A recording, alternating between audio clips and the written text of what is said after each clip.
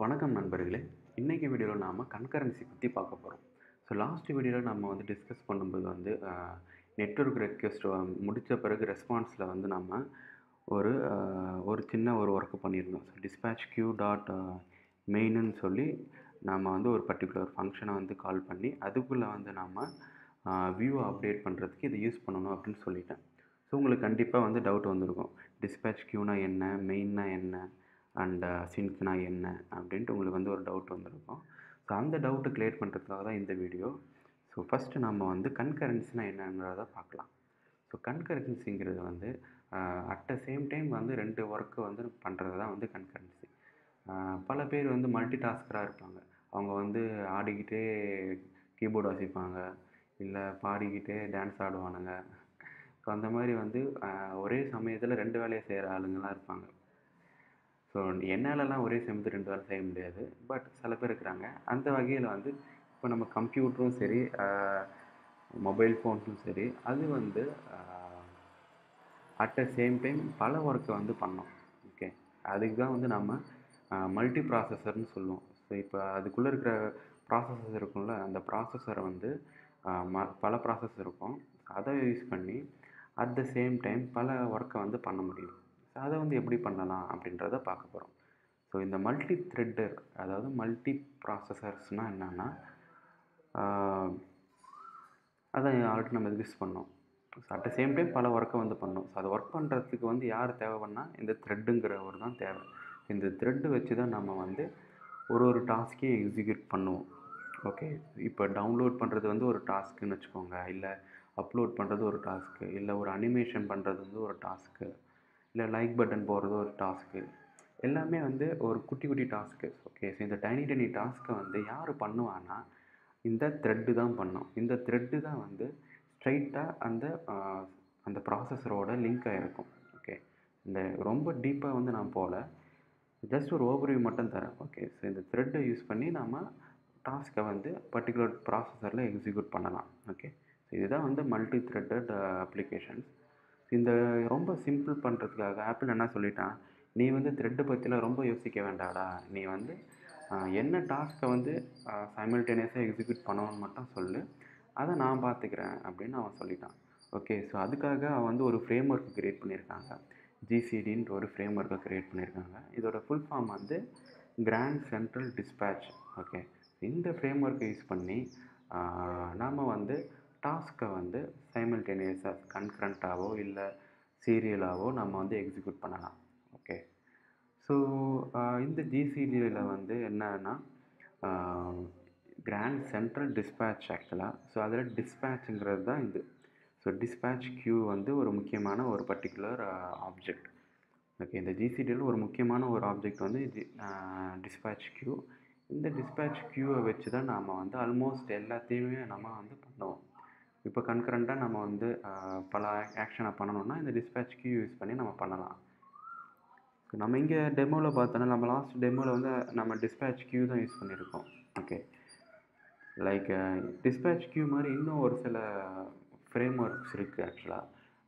Dispatch குரூப்புன்னு ஒன்று இருக்குது, அப்புறம் அண்டு ஆப்ரேஷன் கியூஸ்ன்னு ஒன்று இருக்குது, அண்ட் நம்ம ஈவன் வெரி டீப்பாக த்ரெட்டை வச்சு நம்ம எழுதலாம். ஸோ இந்த மாதிரி பல ஆப்ஷன்ஸ் இருக்குது.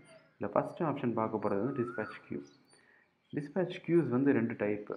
ஒன்று மெயின் கியூ, இன்னொன்று global Q. Okay, so and எல்லா இடத்துலையும் பார்த்தீங்கன்னா கியூன்னு இருக்குது. ஸோ கியூங்கிறதுனா என்ன, ஆல்ரெடி நமக்கு தெரியும், ஃபஸ்ட் இன் ஃபஸ்ட் அவுட் தான் கியூ. ஸோ அதே போல் இந்த பர்டிகுலர் ஆப்ஜெக்டில் நாம் டாஸ்க்கை அப்பன் பண்ணிகிட்டே போவோம். ஓகே, இப்போ ஒரு 10 டாஸ்க் இருக்குன்னா 10 டாஸ்க்கையும் நம்ம இந்த பர்டிகுலர் கியூவில் ஆட் பண்ணுவோம். அந்த கியூ என்ன வச்சுருக்கணும், அந்த கியூக்குன்னு ஒரு சில செட் ஆஃப் த்ரெட்ஸ் அலோகேட் ஆகிருக்கும். ஓகே, ஸோ அந்த த்ரெட்ஸை வச்சு அந்த பர்டிகுலர் கியூவில் எவ்வளோ டாஸ்க்கை நீங்கள் கொடுக்குறீங்களோ அந்த டிஸ்பேட்ச் ஆப்ஜெக்ட் அதை எக்ஸிக்யூட் பண்ணும். ஓகே, ஸோ இதுதான் ஒரு கான்செப்ட். ஓகே, ஸோ இது மெயின் கியூ. இந்த மெயின் கியூ எதுக்கு யூஸ் ஆகும்னா, ஒன்லி யூசர் இன்ட்ராக்ஷன் பண்ணுற இடத்துல மட்டும்தான் மெயின் கியூ யூஸ் ஆகும். லைக் லேஅவுட், வியூ ரிலேட்டடான ஸ்டெப்ஸ், இப்போ நம்ம வியூ கண்ட்ரோலர் க்ரியேட் பண்ணுறதுக்கோ, இல்லை ஒரு பட்டனுக்கு டைட்டில் செட் பண்ணுறதோ, இல்லை எல்லா வியூ ரிலேட்டட் ஆப்ரேஷன்ஸ் நாம் மெயின் க்யூவில் தான் பண்ணி ஆகணும். அது வந்து ஒரு ஸ்ட்ரிக்டான ரூல் ஆக்சுவலாக. ஓகே, நீங்கள் வந்து வேறு க்யூவில் வந்து யூஐ ரிலேட்டட் ஆப்ரேஷன்ஸ் பண்ணிங்கன்னா அப்ளிகேஷன் வந்து க்ராஷ் ஆகும். ஸோ அதனால் மெயின் க்யூவில் வந்து நீங்கள் யூஐ ரிலேட்டட் ஆப்ரேஷன்ஸை வந்து நீங்கள் பண்ணலாம். ஓகே, அண்ட் குளோபல் க்யூவில் வந்து நீங்கள் பேக்ரவுண்ட் ரிலேட்டட் ஆப்ரேஷன்ஸ் லைக் மற்ற அன்இம்பார்ட்டன்ட் இல்லை சைடில் சைமல்டேனியஸாக எக்ஸிக்யூட் பண்ணுற மற்ற ஒர்க்கை வந்து நீங்கள் குளோபல் க்யூவில் வந்து போட்டுக்கலாம். ஓகே, நம்ம இப்போ இங்கே பார்த்தீங்கன்னா dispatch queue dot main dot async. So இது வந்து ஒரு dispatch queue அண்ட் இது வந்து ஒரு மெயின் queue அண்ட் அந்த மெயின் queueல வந்து ஒரு டாஸ்க்கை வந்து ஆட் பண்ணுறோம். ஸோ இதுதான் வந்து ஒரு டாஸ்க்கு. ஓகே, இந்த பர்டிகுலர் பிளாக்கில் இருக்கிறது தான் வந்து ஒரு டாஸ்க்கு. இதே மாதிரி நம்ம எவ்வளோ டாஸ்க் வேணும் நம்ம ஆட் பண்ணிகிட்டே போகலாம். லைக் கன்சிடர் நான் இன்னொரு dispatch queue போடுறேன் .main.async. okay, so self.jobview.text equal to some random text.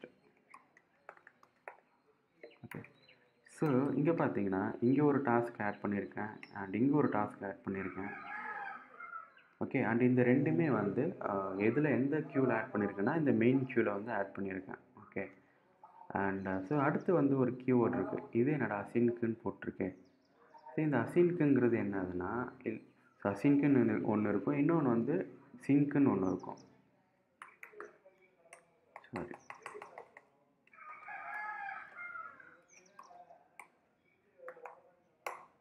Okay, so ரெண்டு இருக்குது ஆக்சுவலாக. ஸோ அசின்க்குன்னு ஒன்று இருக்குது, இன்னொன்று வந்து சிங்க்குன்னு இருக்குது.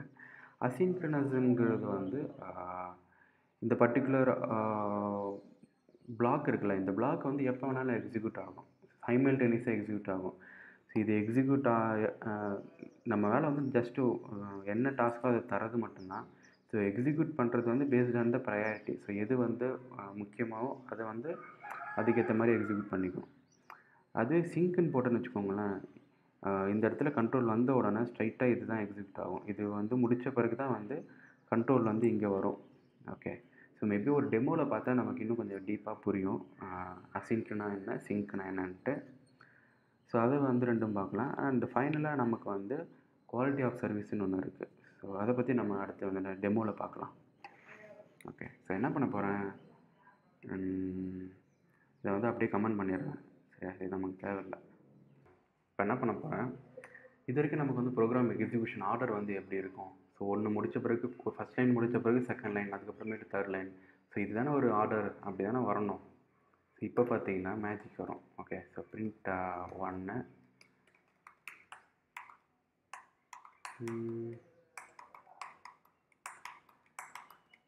ஓகே, சம் என்டர் அடிச்சிருக்கேன். Okay, so 1 2 3 4 5 6 7 8 and 9. ஸோ இப்போ நான் ரன் பண்ணால் இது வந்து எப்படி பிரிண்ட் ஆகும், ஆர்டர் எப்படி இருக்கும், 1லேருந்து 9 வரைக்கும் கரெக்டாக பிரிண்ட் ஆகிடும். ஓகே, ஸோ இதில் வந்து எந்த ஒரு டிஃப்ரென்ஸும் கிடையாது. ஓகே, ஸோ இது வந்து ஓகே, இது வந்து நார்மலாக சீக்வென்ஷியலாக எக்ஸிக்யூட் ஆகுது. இப்போ நம்ம என்ன பண்ண போகிறோம், நம்ம வந்து இந்த டிஸ்கஸ் பண்ண இந்த global Q and main Q வச்சு நம்ம இப்போ வந்து இதை மல்டி த்ரெட்டட் இப்போ கன்கரன்சியாக வந்து இதை வந்து எக்ஸிக்யூட் பண்ண போகிறோம். ஓகே, ஸோ இப்போதைக்கு இது எல்லாம் எக்ஸிக்யூட் ஆகிருக்குது, சிங்கிள் க்யூலேருந்து எக்ஸிக்யூட் ஆகிருக்குது. ஆக்சுவலாக மெயின் க்யூலேருந்து பிரிண்ட் ஆகிருக்கு, அதனால் வந்து ஆர்டராக பிரிண்ட் ஆகிருக்கு. இப்போ என்ன பண்ண போகிறோம், latest create some cues. Okay, first வந்து நாம் மெயின் க்யூ வந்து கிரியேட் பண்ணலாம். ஒன்று dispatch queue.main.async. ஸோ மெயின் க்யூவில் வந்து ஒரு 2 பிரிண்ட்டை போட்டுடலாம். ஓகே, அண்ட் இப்போ என்ன பண்ண போகிறோம், குளோபல் க்யூவில் வந்து நம்ம வந்து எடுப்போம். ஸோ குளோபல் க்யூவில் பார்த்தீங்கன்னா அதில் வந்து ஒரு குவாலிட்டி ஆஃப் சர்வீஸ்ன்னு ஒன்று இருக்குது. இந்த குவாலிட்டி ஆஃப் சர்வீஸுங்கிறது நத்திங், இது வந்து ப்ரையாரிட்டி ஆக்சுவலாக. ஸோ எந்த க்யூவில் வந்து எதுக்கு வந்து ஹை ப்ரையாரிட்டி தர்றதுங்கிறத அவங்க வந்து அதில் டிஃபைன் பண்ணியிருக்காங்க. ஸோ நிறைய இருக்குது ஆக்சுவலாக. So user interactive, user initiated, unspecified, default, background, utility அப்படின்னு நிறைய இருக்குது. ஸோ இது வந்து பேஸ்ட் ஆன் அவர் யூசேஜஸ் நம்ம வந்து இதை வச்சுக்கலாம். ஓகே, ஸோ இந்த யூசர் இன்ட்ராக்டிவ் வந்து எதுக்கு யூஸ் ஆகுன்னா, இது வந்து மோஸ்ட்லி நம்ம வந்து எதுனா அனிமேஷன் பண்ணுறோம் அந்த மாதிரி சமயத்தில் வந்து யூசர் இன்ட்ராக்டிவ் வந்து யூஸ் பண்ணலாம். ஓகே, அண்ட் வேறு என்ன இருக்குது, யூசர் இனிஷியேட்டட் வந்து செகண்ட் ஹை ப்ரையாரிட்டி வந்து யூசர் இனிஷியேட்டட். ஸோ இது வந்து எதுக்குன்னா, ஒரு சில ப்ராசஸ் வந்து இப்போ யூசர் வந்து ஒரு டவுன்லோட் பட்டனை டேப் பண்ணிட்டான். ஸோ அதுக்கப்புறமேட்டு ஹை ப்ரையாரிட்டி எதுக்கு வரணும், டவுன்லோட் பண்ணுறதுக்கு தான் வந்து வரணும் ஆக்சுவலாக. ஓகே, ஸோ அதில் வந்து நாம் வந்து யூசர் இனிஷியேட்டட் வந்து யூஸ் பண்ணணும். என்ன ஏறன்னு தெரியல, டிஸ்பேச் கியூ டாட்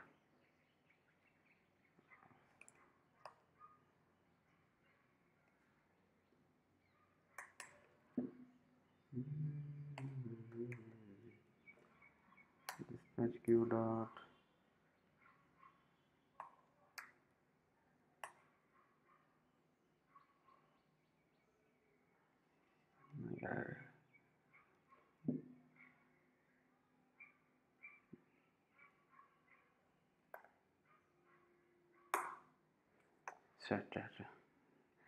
கரெக்டு தான்.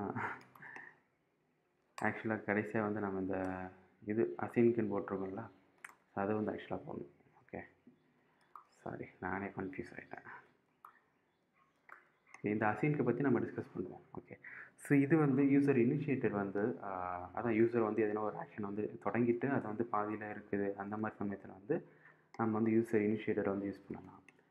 அண்ட் வேறு வந்து இதுக்கப்புறமேட்டு வந்து வேறு என்ன இருக்குன்னா, டிஃபால்ட்டுன்னு இருக்குது. ஸோ இந்த டிஃபால்ட் வந்து அதுக்கப்புறமேட்டு இருக்கிற ப்ரையாரிட்டி. ஸோ 7 பை டிஃபால்ட்டாக வந்து எல்லாமே வந்து டிஃபால்ட்டாக தான் இருக்கும் க்ரியேட் பண்ணும்போது. அண்ட் இதுக்கப்புறமேட்டு வந்து யூட்டிலிட்டி அண்ட் ஃபைனலாக வந்து பேக்ரவுண்ட் இருக்குது.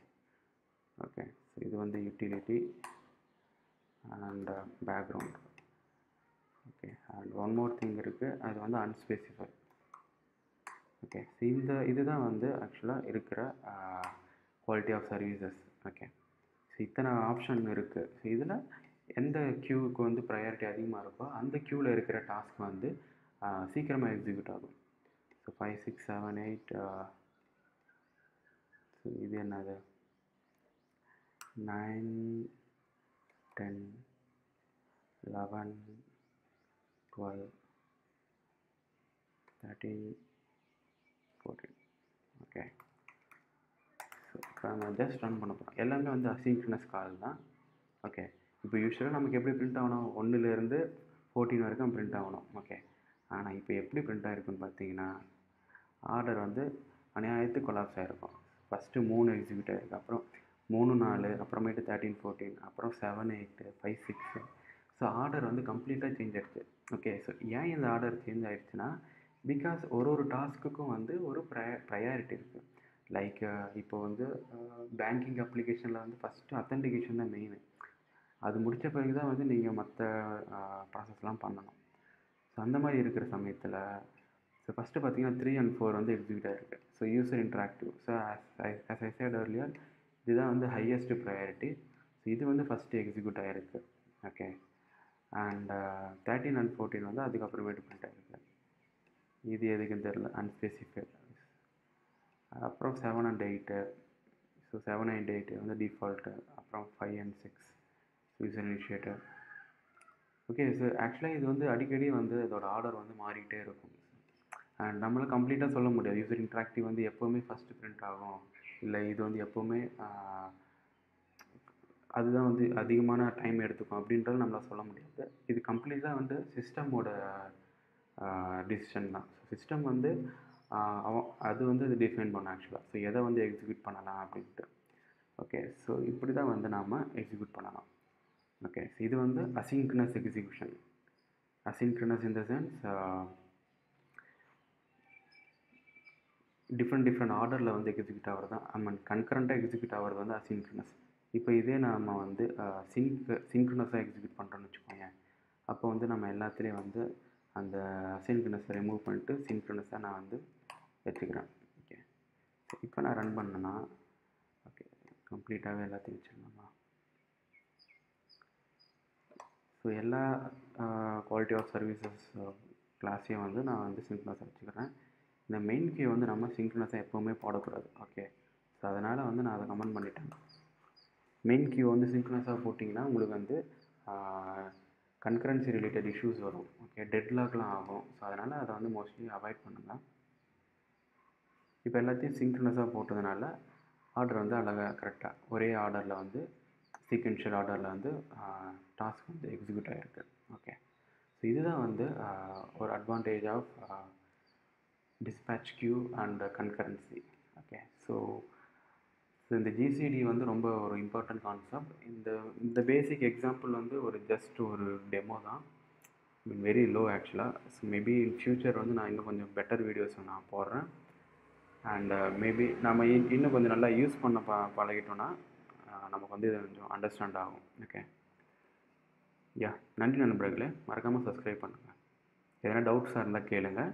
நான் இன்னும் கொஞ்சம் கிளாரிட்டியாக அடுத்தடுத்த வீடியோவில் நான் வந்து தரேன். ஓகே, பாய்.